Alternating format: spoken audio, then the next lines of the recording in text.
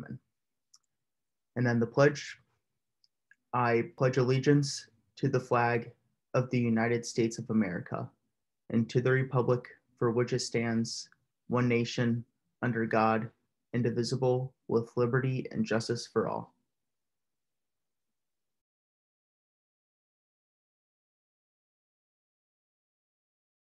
All right, thank you, Michael. So as I said earlier, we do have Dean Schramm here tonight to speak with us. So Dean Schramm, the floor is yours. Well, thanks. I appreciate it. I always appreciate coming to SGA and certainly under any circumstances, whether that is on Zoom or in person. I appreciate so much being here. So, you know, this is unusual times and unusual circumstances. So, you know, when Annie and I talked briefly, you know, where do you want me to go? A lot of you have already heard the spiel about the Dean of Students Office. I mean, I certainly I'm always happy to talk about support and advocacy that we offer to students, and I'm happy to talk about COVID, however that might impact us. So Annie had said maybe just a brief summary on some of what's going on around the coronavirus at the University of Dayton. So I don't think I can really talk about it without saying the last couple weeks have really been pretty remarkable. We are lower than the county. Much less the state. As a matter of fact, I think that our numbers are really what helped the county with the overall rate. And that was kind of a good place to be, particularly with such a really rough beginning. So I think that we have really been a model. I think we've been a model for other schools. I have seen an increase over these couple of weeks, over this last week. I don't know what that will mean for our overall, but we were told by our medical folks, we're probably going to see an increase. When you see an increase overall, right, it's going to impact us, and there'll be an increase. So I suspect that we will see one. I'm not seeing a huge jump. I'm also seeing students being tremendously responsible, navigating your everyday experience, right? So we've had absolutely no indication that any of this is happening or any of the spread is happening in the classroom, which is what we had suspected. The classroom is probably one of the more safer spaces if you're going to be with people, right? I mean, obviously the best you can be is quarantine or isolated, but we're not seeing any evidence of anything happening in the classroom, which is really encouraging as we continue to think about what's going to happen next semester. So I'm gonna kind of bookmark next semester for just a minute, because that's where I ultimately intend to go. Students have been working really hard, I think, in their personal endeavors. I've been in the student neighborhood every Saturday and Saturday afternoon, walking the streets with the fellows and public safeties, so that at least I can say I've seen it too. And, you know, for the most part, students have been tremendously cooperative and wanting to be able to stay in session and know what that means. So I think it's impacts some people's social choices. There's always those that we're concerned about, right? For those that it hasn't impacted. So those folks have been talked to maybe once, maybe twice. And of course, we're seeing it's difficult for those in the residence halls. I'm been talking to our underclass or under division students, and it's hard, right? I mean, the whole nature of the residential experience in a residence hall is an open door policy. So I really appreciate what's happening in the residence halls and how people are trying to manage. We've seen a rise in vandalism. One, I can't be surprised. Two, I'm always disappointed. There's no reason to be busting out ceiling tiles and stealing exit signs. It's just not what a civil, respectful community does. So there's lots of, you know, floor meetings and lots of imploring students to please don't damage property. It's your home. And even if you don't see it as your home, it's somebody else's, and be respectful to it. But we have also not seen a big rise in any of the rate in the residence halls either. So I think that we're holding and we're managing our own. And I can speak for myself. I certainly had my doubts that we would have made it. And I can look at my dear colleague, and we had those conversations, Amy, and I certainly can look at Natalie and Annie, and we had a couple of nail biting moments, right? When we were putting some of this together and saying, I really wonder if we can do it. And gosh darn it, I choke up a little bit when I think about it. I think we did it. And that's really worth something to celebrate, because it was a community effort. I think we've proven ourselves, and that's a really awesome place to be. But we're going to have to prove ourselves next semester, and that's where I want to go. Next semester is absolutely still up in the air. I can say with all confidence, it is a conversation and an issue that is being worked on every day about what is the next best course of action for next semester. We have gone from not testing to testing. We've gone from testing at home to bringing it here to having it tested here. Currently, where we stand is we do want every student to have a test when they come back in January. The university is currently pursuing being able to do that testing on site so that we have the best, most accurate reading of what our population, when they come in here, will be like at ground zero. I mean, you'll have to excuse me. I don't really, the medical terms always escape me, but we're going to have, we're going to be a place where we know who has it and we know who doesn't, right? But that's fraught with lots of logistical challenges. So we're going to need, right, 7,000 to 8,000 tests. We're going to have the appropriate machinery right here on the ground so that you get tested in that moment. If you have a positive test, you're going to have to go home. You can't come on campus. That's going to make a lot of people unhappy, right? You just traveled 500 miles. So now what do you do when you're here and you have it? So it's those kind of things that are still currently being talked about. We absolutely wanted to start the semester off with people starting to move on January 9th. I don't know if we can reasonably do it in that time frame. So we may begin and start online while people move in and we're able to test people appropriately, safely, and accurately. So that may push the semester for us to have the hybrid approach to classes. That may start a little later in January. Can't even begin to give you a date, right? But I know that we've been going back and forth on what that looks like and how many students can we test at one time. And that will be able to tell us when we can begin some online classes. So I still think that is, and then we still are trying to be able to work as a good partner in the city so that we can also get our clues from Montgomery County Public Health, from the governor's office, from those folks who say, yes, please stay, yes, please go. This is what you need to be able to stay safe. Even when we had our spike, right, of 1,000 students with it, Montgomery Public County Health was really appreciative with how we managed and how we were taking care of quarantined and isolation space. So they could always pull the plug at any time. So that's kind of the, it is, I want to say it's, the 20,000 view, but it's really not. It's kind of where we are right now in the trenches. These conversations are happening every day. I know we have a meeting tomorrow with our medical experts with a list of questions to include what's the best kind of test we can get and how many tests can we get. We want a test that has high accuracy, that's going to be reading folks in the moment, that you will wait 10 and 15 minutes and you'll be able to get the answer of your positive or negative test. So there's lots to talk about, I know, but I'm certainly happy to at least begin to try to answer the questions or talk about whatever might be on your mind.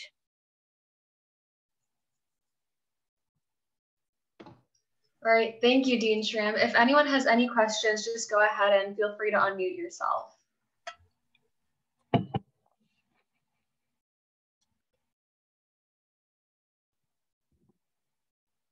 Are people asking you a lot of stuff? What's going on? Here, I'll start us off. Thanks, for Mason. questions. So you said that next semester as a whole is up in the air. What are the sort of stipulations for us returning to campus? Like, what do they look like? Maybe COVID statistics in Montgomery County or Ohio in general? No, I think what it is can we appropriately test folks and how many people we can test a day? We're coming back. That's for sure. We've gotten the thumbs up, people know it. The question is at the pace in which we can test people. So can we get 1,000 people in a day? That will determine move in, right? Can we get, I don't think we can do 1,000. It doesn't sound like we can turn around that many students at that time, but you know, maybe we can. There's been talk about kind of a wide scale assistance, whether that's the Ohio National Guard coming in so that we can test people quickly and fast. It's certainly not in a volunteer capacity. I mean, these would be folks on the ground testing folks so that we can get people in and on campus quickly.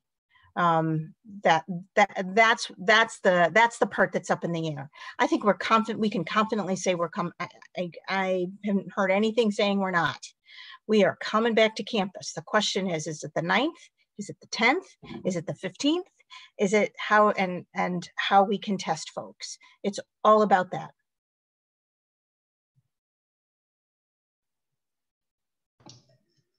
I just have a quick question. I know that in the summer in the working groups, they were talking about programming and having different events for students to attend to just kind of keep them busy and kind of doing COVID conscious activities instead of like partaking in some of the more riskier things. Has there been any talks about those types of events yet for next semester? Absolutely. There's a committee been formed that will be chaired by Amy Lopez Matthews, the executive director, and to put together comprehensive programming so that we'll make sure that students have options and opportunities and interactions to, you know, hopefully keep folks busy in the beginning of the semester. And particularly if we get people on campus before classes start, that could happen, or it might not happen. But yes, Natalie and Amy can probably speak to that better because she'll be chairing it. Thank you. And I don't have any information yet. So we're waiting for the first meeting and we'll be given a charge, and then I can certainly keep SGA updated. Hi, my name is Jada. I'm a junior. Hey, Jada. Hello. I had a question. So right now it's looking like there's going to be a possible COVID vaccination coming up with All Science, which is really exciting and, you know, very innovative. This semester, the university did require students who were able to get their flu shot. If a COVID vaccination is coming and it's on its way, is the university planning to take the same route with the COVID vaccination, or are they going to take a different approach since it is very new and, you know, there's a lot of room for errors? Right. I don't know. I couldn't even begin to ask. I have no idea, Jada. It's a terrific question. I will certainly ask the medical panel that. But I can't even. I'm stumbling because I always like to postulate, right? I mean, I don't know. I don't know what. No, I understand. I understand because, you know, everything's still up in the air. So I just was wondering, you know, maybe if you had an answer. Yeah. But I do have another concern. Sure. So myself, I was recently in quarantine because my roommate unfortunately got tested positive with COVID. I was lucky enough to not test positive. I actually tested negative 3 times while I was in quarantine.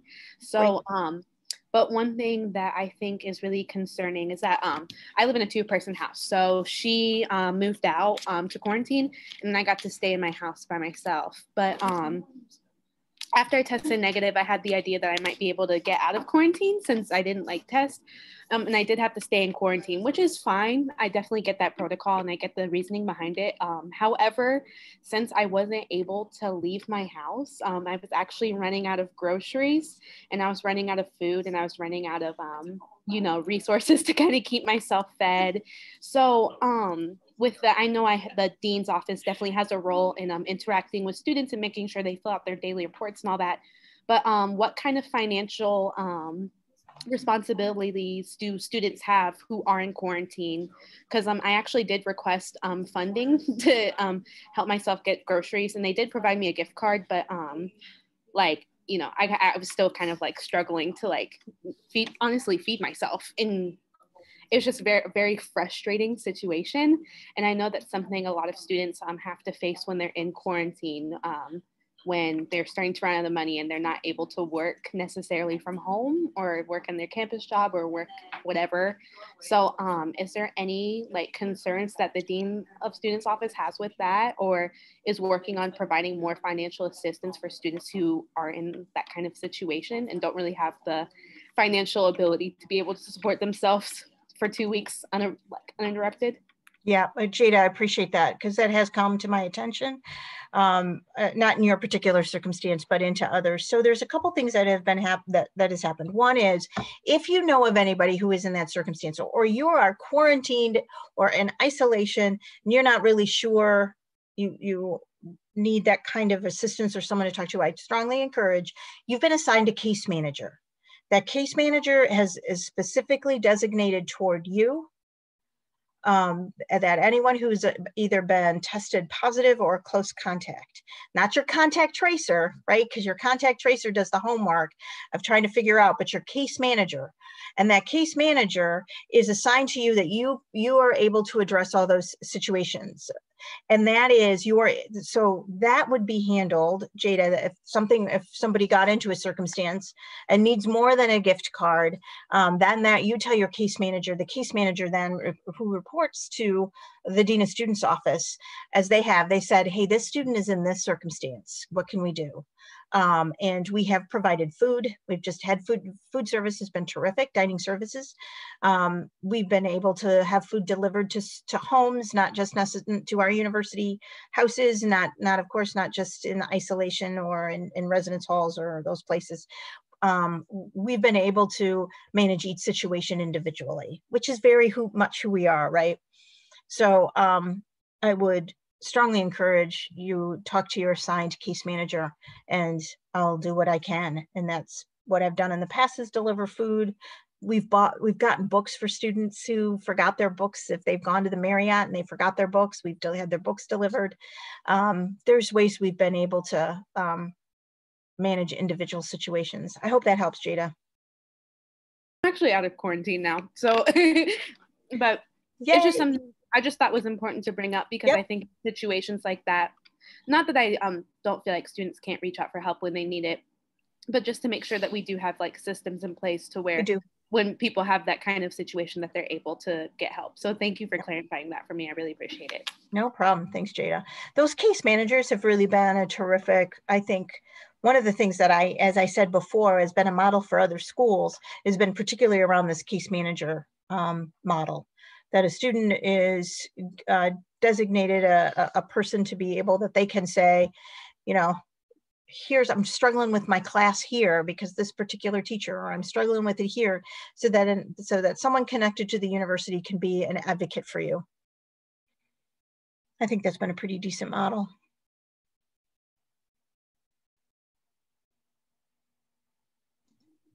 A quick question, kind of going off Jada's. Hi, Tommy. Hello, how's it going? Good. As far as the flu shots, do you have any numbers as far as what percentage of students actually took the flu shot versus signed the waiver to skip on it? Oh, I don't. Do I you was want me just to kind of ask? curious. I can ask and let Natalie know. Okay, yeah, if you don't mind. I was just curious as to how many people decided to opt out of it. No problem. Thank you. I assume we can get that answer. If not, but I'll get back to Natalie and Annie with it. All right, sounds good. Thank you. No problem. That's a great question. You do wonder. I mean, the lineup was, you know, all the way up to like VWK. So I hope it wasn't a lot. I hope people just did it. But who knows? Hi, Dean Schramm. Thank you for coming today. How are you? I'm doing great. So Good. My question for you is that given so many students have already had COVID, will the same restrictions still apply to those students next semester, particularly the close contact isolation rules? Until we get more information about reinfection rates, Yes. We're getting mixed signals about reinfections. You know, we got someone in Arizona who got reinfected, and now they're finding out there's more, and something in Wisconsin. They cite all these stuff, and I'm like, I nod like I know. But until we get more information about reinfection rates, I think that will certainly be happening. And I know that they're cross-referencing folks too, so that when somebody's tested positive, we go through to see if. Do you know of any reinfection rates among UD students or even Greater Dayton?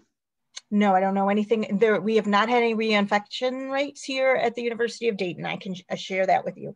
As in for the city of Dayton, I have no idea. Okay, thank you, Dean. Mm-hmm. I know, because that's going to be a real pain. Right, it's going to be a real pain. We got 1,500 people who probably, we're about at 1,500, I think, maybe closer to 1,400. Yeah, and you're having to go into quarantine space. Ugh, I know. We're all going to have to keep on wearing masks. Yeah, we're all going to have to keep wearing masks, even outside. Some of wearing masks is, though, we just don't know who's had it and who hasn't, right? I mean, it's got to, we got to try to make it easy on the staff that's trying to keep us healthy.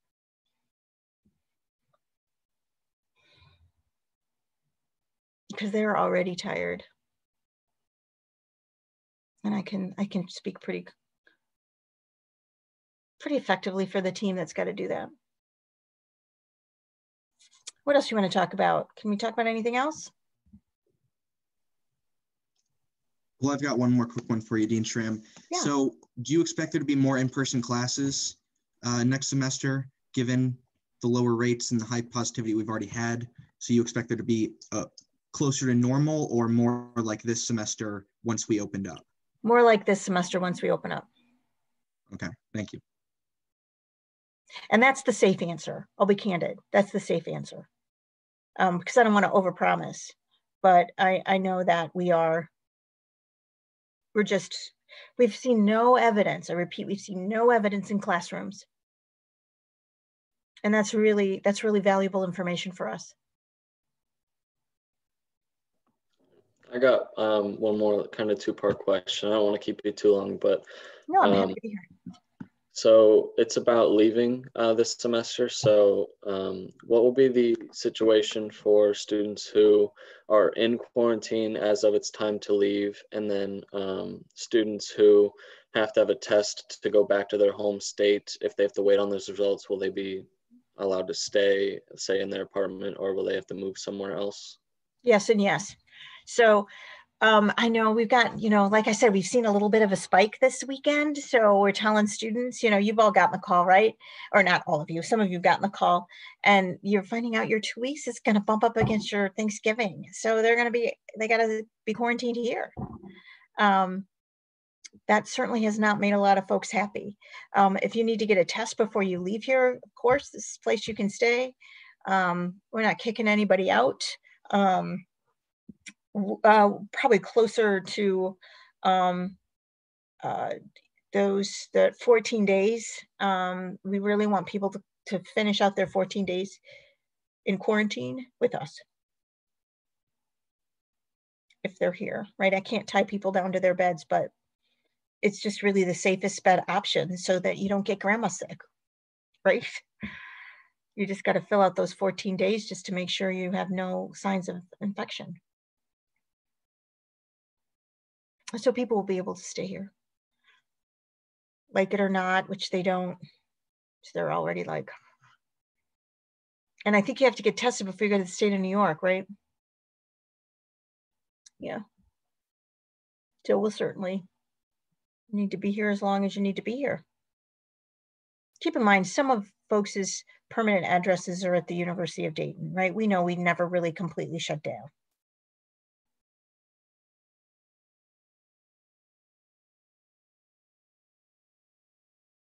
I think New York's it, though.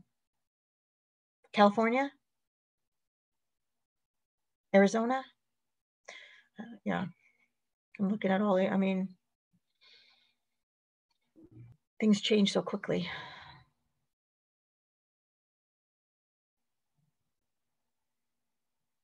What else can I ask or answer? So can I ask a couple questions? Great. Okay, so what are people talking about? I mean, is everyone just COVID tired? Is it just COVID fatigue? Are people looking forward to going home? Yeah, see, I don't think people are, but I'm saying yes and no. I mean, like, I think it's just like getting worse.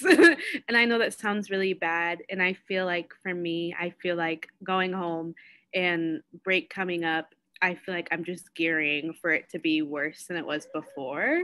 And worse than what? I'm sorry. What like cases are higher than before. There's more deaths. Okay.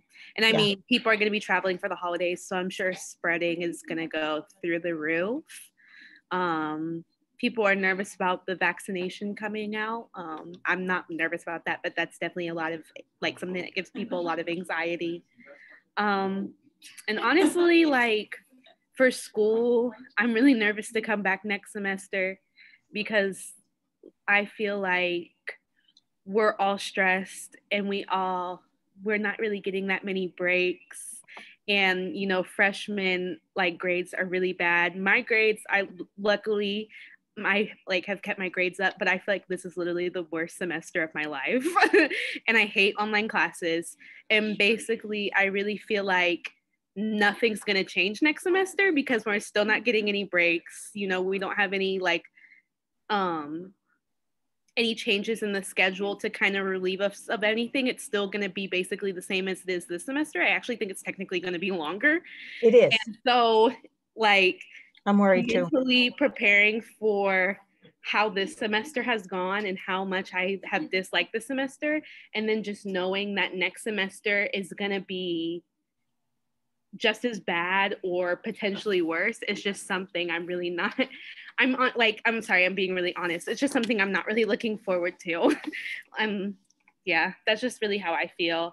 Yeah. And I know a lot of students feel the same way. And I know a lot of that stuff is out of your control and it's out of the university's control, but it's just really anxiety bearing to just know that you hated this semester and you struggled so hard this semester and it's just going to be the same. So I think that's something a lot of students are talking about, just how hard this semester is and just knowing they're going to have to do it again next year. And longer. Mm-hmm. I know, and please don't apologize, Jada. I absolutely understand, appreciate, and agree. I'm worried too, right? That this has been kind of keeping, I made the example of like, when you shake up a bottle of pop or soda, whatever you may call it, and then you try to keep the cap on it. I mean, that's how it's felt like in some ways, just trying to keep it all in. And it's just been so hard. So yeah, I'm doing a lot of praying about next semester. And I feel like professors as well have just, I feel like they haven't done a good job, or not necessarily done a good job, but like have really overestimated how much work they need to give their students. And I don't know if that's something that's going to necessarily change next semester, but I know that if it's the same as this semester, I feel like it's just going to be just as bad. And I feel like there's no system in place to really like hold professors accountable. And so that's also just something I've been struggling with personally, and I know people have been struggling with as a campus. Yeah, I agree. Yeah. What else have they been talking about?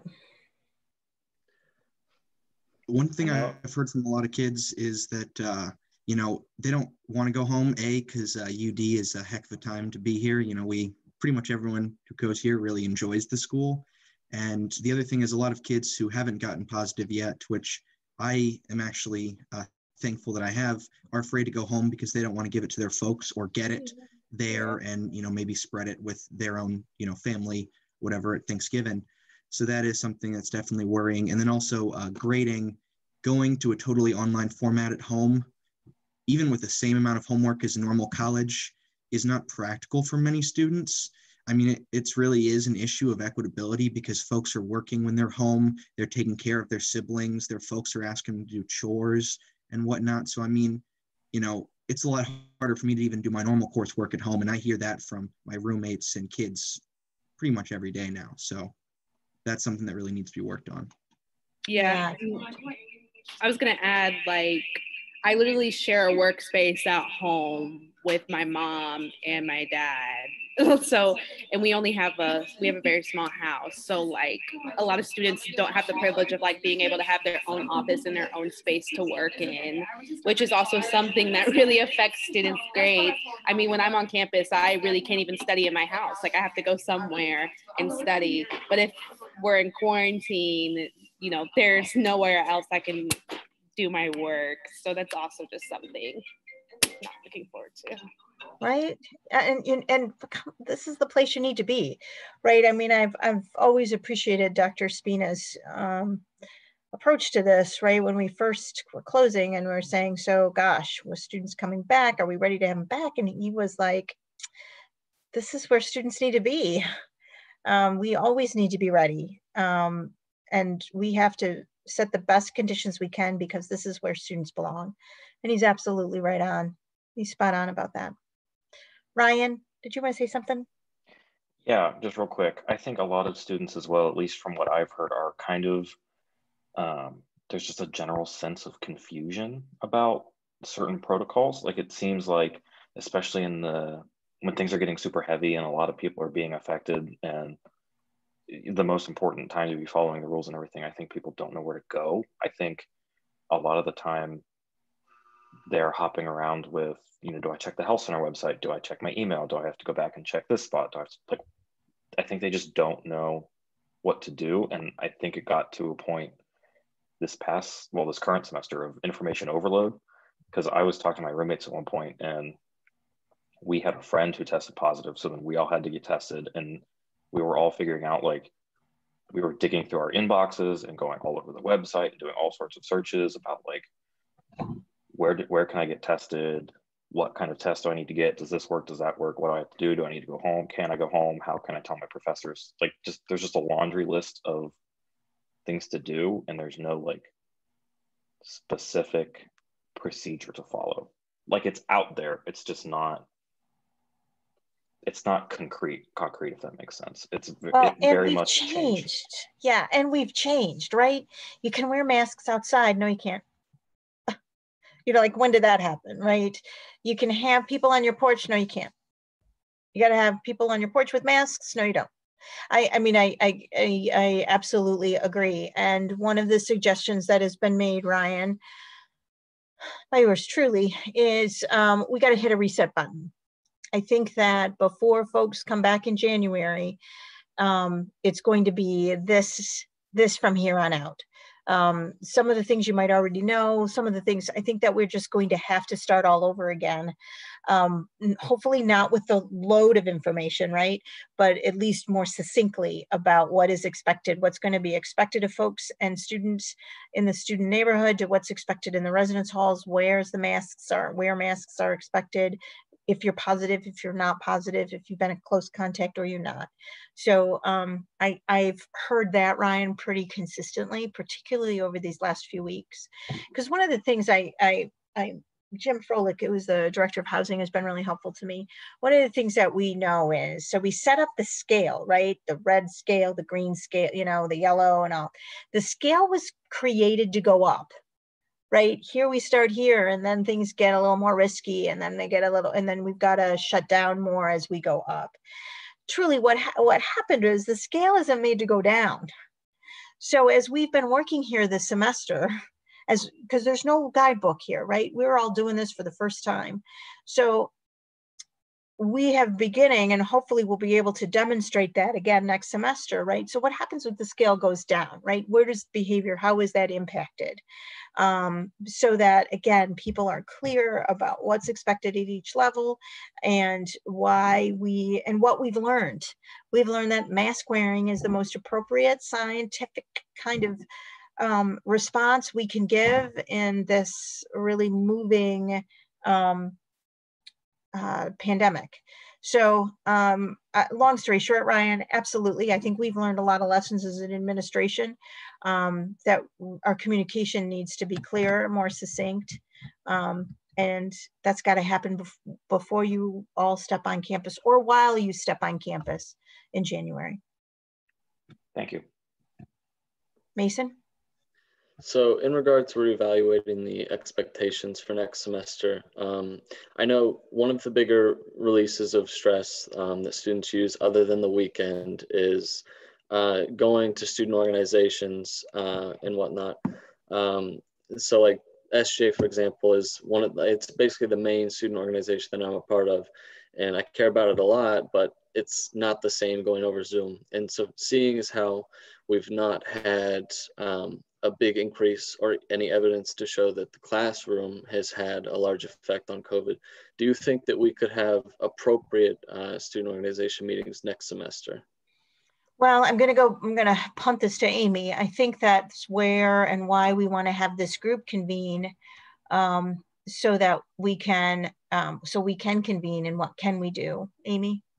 Yeah, we were hoping that student organizations would be able to meet more frequently. And I think when we started this semester, we were approving people to meet occasionally, but as time went on and we realized many of the concerns had to do with the indoor, in-person gatherings that really could have been done online. So the question was, why are we adding this element of risk where it doesn't need to be there?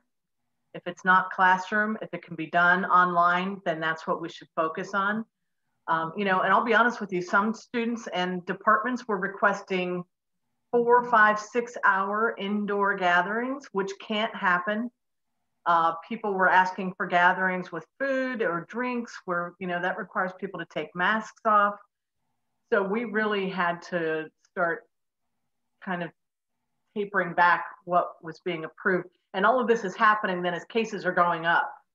And so we were asked, really look at these things. And if it can happen online, it should happen online.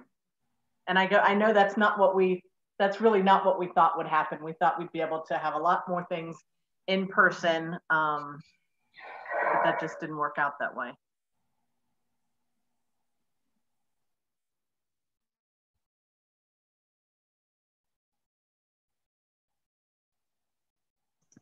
Anything else? Going off Mason's thing there, if having classes in person has had no evidence of community spread, then why would a club gathering following the same precautions? I mean, heck, we'll just have it in a classroom if there's no classroom spread.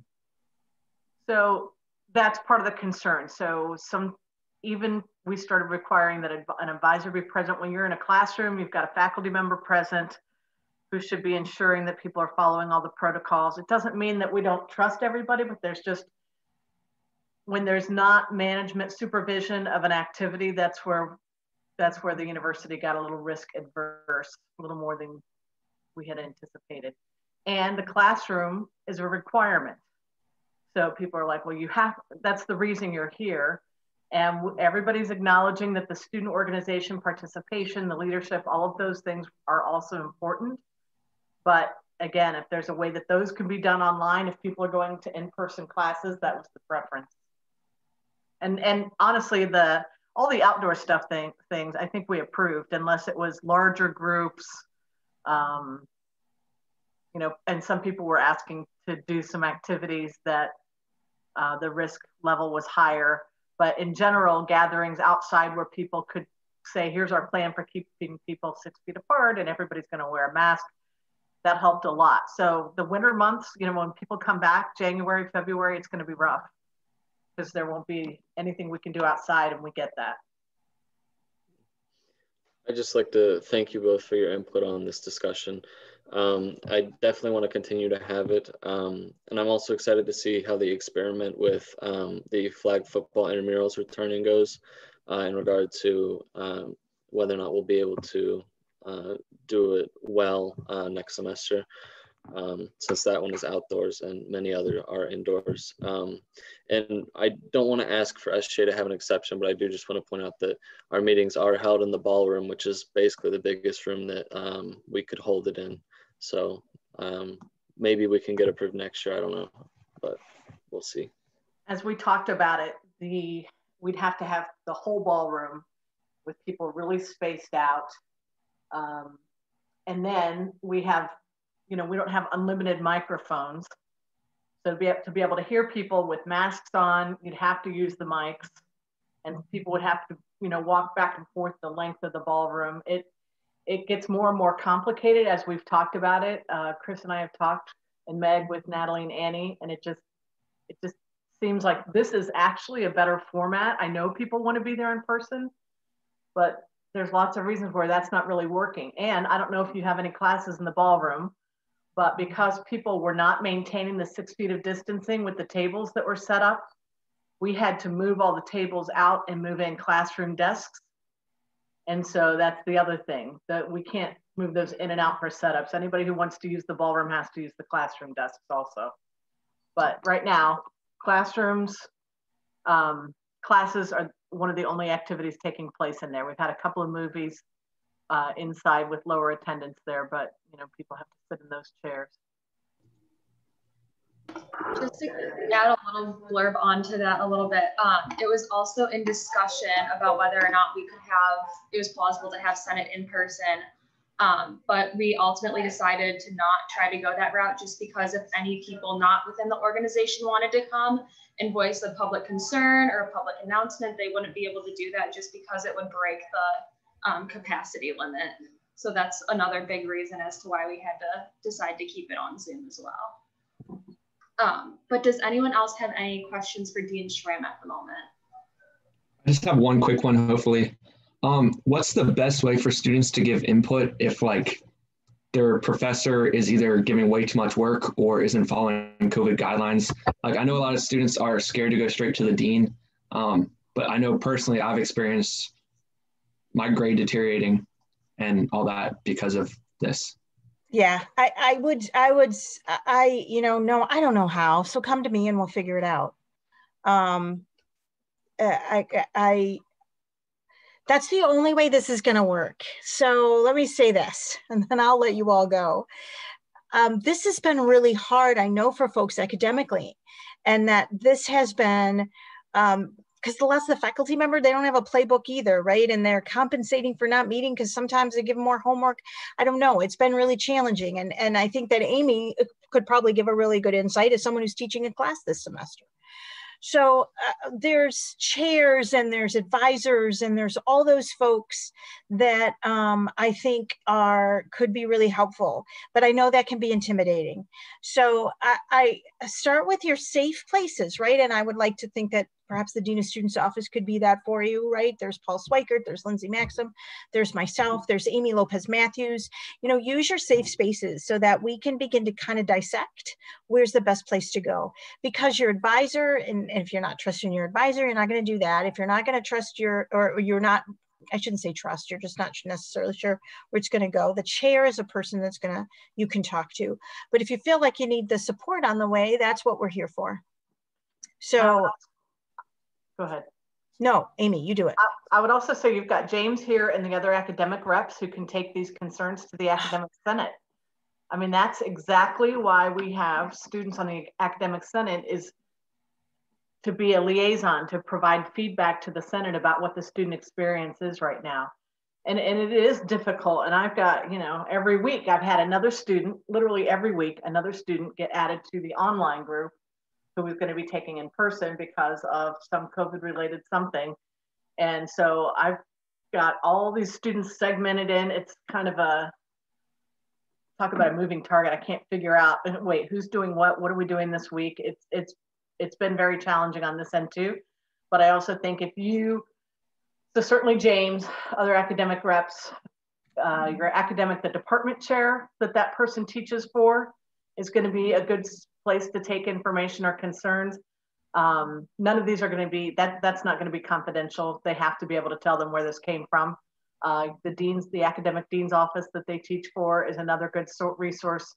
And then as we heard last week, the student evaluation of teaching, I know that's the end of the semester. And you may think, well, I need intervention now before I get the grade. So now you know what your different pathways are. But if if you don't feel like you want to take any of those, put constructive criticism in that student evaluation of teaching, because every department chair has to read those for all of their faculty. People do take that seriously.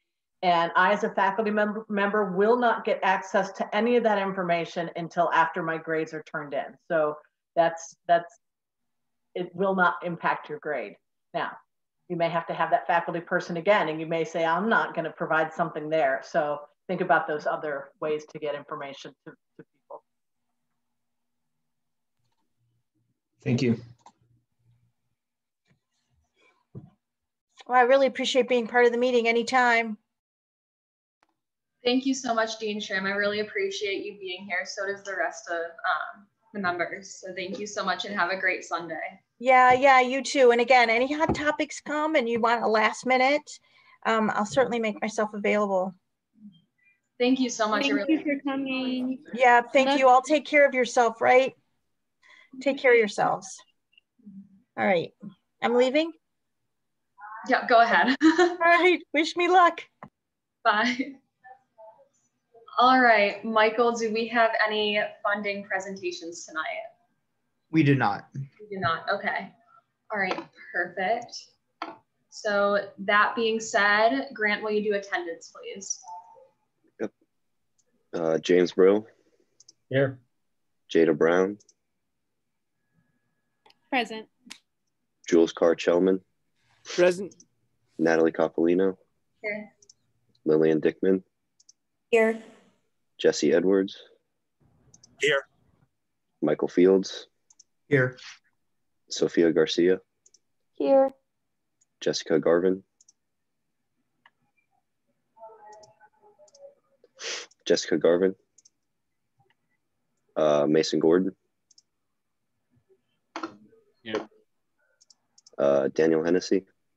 Present. Courtney Henthorn. Here. Hannah Hobie. Here. Andrew Hubert. Andrew Hubert. Jake Jagels. In attendance. Bridget Mooney. Here. Ryan Pearson. Here. Annie Philbin. Here. Grace Perucci. Here. Kat Pistone. Here. Tommy Reese. Here. Luis Rogel. Yeah, it's Rogel. Oh, okay. My bad, Luis. Jack Santee. Here. Kelly Stewart. Here. Ben Thomas. Here. Jacob Troutwine. Here. And Rachel Beneman. Here. Cool. Thanks, everybody. All right, do we have any public announcements tonight? Okay, do we have any public comments and concerns? I'm pretty sure it's all SGA members tonight. So see any public comments and concerns? Okay, seeing none, I will ask if there are any SGA members who would like to give a report. Just go ahead and unmute yourself. Yep, Jay. Thank you, President Coppolino. So my report tonight is more so of something I would like to implore all of the senators to write some legislation. Student government Senate main job is to write legislation that affects the student body. So if there's something you see or something that you've heard about from your constituents, and if you don't know of anything, you can ask your constituents, go ahead and write a bill to try and fix this solution. Past examples have been things like getting more picnic tables outside of Marycrest or water fountains in a building.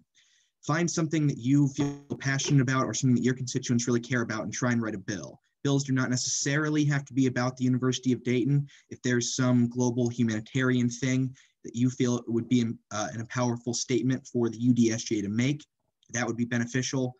Whatever we can do to show progress and that we are able to make a difference in students' lives. We have not had nearly as much legislation, and we totally understand why with COVID and Zoom and everything. And in the near future, we'll be hosting a little seminar Zoom meeting on how to write legislation if you have any questions. And if you do, please feel free to reach out to me, Mason, Natalie, Annie, Chris, anyone, would really be glad to help you. But it would really, really be fantastic if we could have some legislation. Thank you. Chair Jacobs, where can we find the resources to learn how to write legislation? So everyone is part of the SGA Google Drive. It's in your shared drive folder. So sure. There is a folder called legislation. In legislation, there is a folder that should be something like examples, or let me see what it's actually. Something along the lines of that. Yeah, it's got examples for how you write it. So it's got the formatting for the general part. And then if you want some good examples, you can go into the past legislation for this semester or past legislation for past years and take a look at just some of those things and look at the writing on those examples of what bills have been about, what your bills could be about. And so we write something and then we introduce it. So you write the bill, Senator, and then you send me an email saying that then you put it in the draft. You put your draft in the folder. You send me an email by Wednesday. I'll look it over and make sure that the formatting's okay. That we're not saying something absolutely out there, but it is your bill, and the executive committee or anything does not touch it up. We might work with people to try and add things, take things away, whatever would make the best, most efficient legislation, and then it'll be brought up on Senate floor. Any member is able to write legislation. Mason? Yeah, if you want an example, I literally just now wrote a resolution. It's in the pending folder. So if you want to reference something, go off of it to write your own resolution, just take a peek at that. I mean, it's of course rough because I wrote it just now, but if you need any help, you can reach out to me or any other exec members because we're all totally willing to help you write any resolution you may want. Thank you, Mason. All right, thanks, Jake. Do any other SGA members have a report tonight? Luis. Yeah. Luis and James. There you go. My bad, James. But yeah, so what is it called? Being the director of Campus Unity, I actually had an open meeting this week, and I formed my committee on Wednesday. It is filled with 7 members, and of those 7 members, I have a representative from BATU, Black Action Through Unity, a representative from AAA that was already appointed, Shara, Asian American Association, someone from EOL, El Orgullo Latino, or the Hispanic Club, someone from Muslim Student Association, and then someone from Spectrum. I think it's important as SGA, we're not gonna make this campus better until we make it better for everybody. And that's only possible when everyone's voice feels heard. So that's my objective through Campus Unity. Kind of like Jake was saying, I plan on writing like some type of legislation to make sure and continue there will always be representation from these organizations because that's the way that voices are always gonna be heard. Because what's to say that the next director of Campus Unity just like picks their own friends and stuff like that, even if they're not the most fit, right? So that's the plan. And then through a discussion with Ryan and Jada, I, along with my committee, started working on the Tough Talk coming up on Tuesday. The title, it got postponed now, but the Tough Talk that we're working on is systemic racism in the Dayton community. And then we're gonna try to focus it in on, we're gonna try to bring UD into the mix as well. So yeah, it's very early stages. I'm working on it along with my committee and stuff. So yeah, definitely I'll keep being very transparent about it, keep everyone in the loop. But if anyone has any advice or questions, definitely feel free to email me or I don't know, DM me on Slack or something like that too. I'll definitely respond. So for sure, thank y'all. Thanks for the opportunity. Thanks, Luis. James, do you want to go ahead? Yes, thank you. So the Academic Affairs Committee has worked hard these past 2 weeks to create a survey that will be sent out to all students, hopefully early this week, asking about pretty much all things academics this semester. And some of the things we touch on include workload, the pass-fail system, whether that should be in place or not, other things such as mental health and how teachers have adapted to the online world. A few other things are included in the survey. And so what I ask of each of you is to, one, complete the survey because your feedback is very important, and also to spread the survey to other students as well, and to your friends and to your classmates and whatever group chats you have. I think it's very important that we get a lot of feedback from a variety of different people, and especially first years. So the first year representatives that we have, the four of you, it'd be great if you can spread it in the group chats and among your friends as well, because I think their feedback is from first years is very important as well. So James, where can I find the survey? Yeah, so early this upcoming week, there'll be an email that'll be sent out to the entire student body. And I will also, with the survey link in it, and I'll also post a survey link in the Slack as well that you should be able to share with people as well. All right, I'll send it to my friends. Thank you. All right, thanks, James. Does anyone else have a report they would like to give? I will go real quick. On top of the upcoming Tough Talk, the Campus Safety Committee has a event coming up on Tuesday in partnership with Public Safety and the PSAs. It is PathPoint eligible, and we got a bigger Zoom license, so up to 1,000 people can attend. It would be awesome if we could have some SGA representation just to see what everything's going on and see what it's all about. I can send a reminder in Slack, and for those of you that need PathPoints, it'll be going out in the email tomorrow. Another quick thing, let's keep using Slack. It's great to see everyone using it still. If you could, please set a picture, just like 1850, keep doing that. If you could all set a picture in your position, that would be awesome. That way, if you need to contact someone, you know who to, you can just type in the position you're trying to find and the person will come up. Yeah, that'd be awesome. I think it would just be super helpful, especially when we're talking about reaching out to people for assistance with class and grades and everything else. So yeah, thank you. Thanks, Ryan. Do we have any other reports tonight?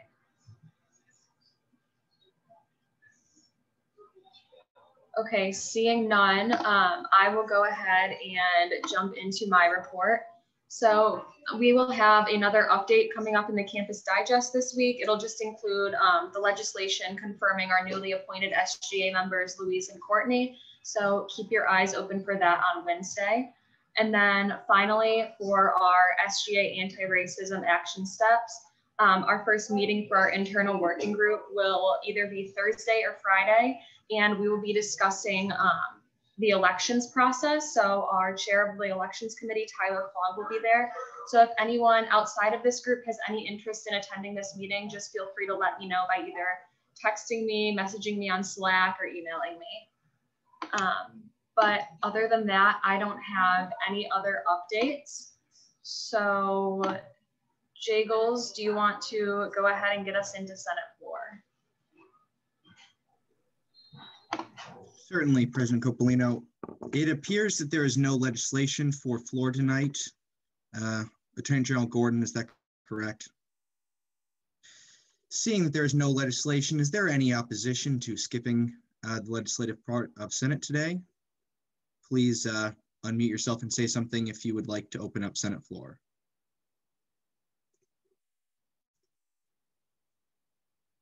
Seeing and hearing no objections, we will adjourn.